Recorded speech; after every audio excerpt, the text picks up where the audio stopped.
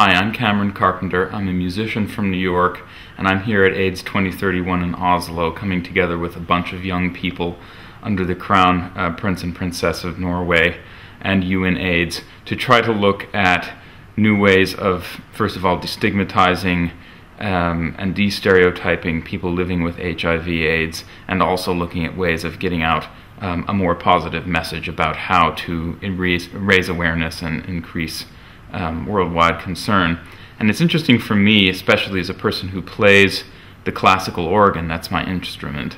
I play a stigmatized instrument, and in my own work I spend a lot of time destigmatizing it and, countering the various stereotypes about the organ. And it's an incredible reality check and a huge inspiration to come here and be around people who are dealing with destigmatization and de-stereotyping, but of a world life and death issue.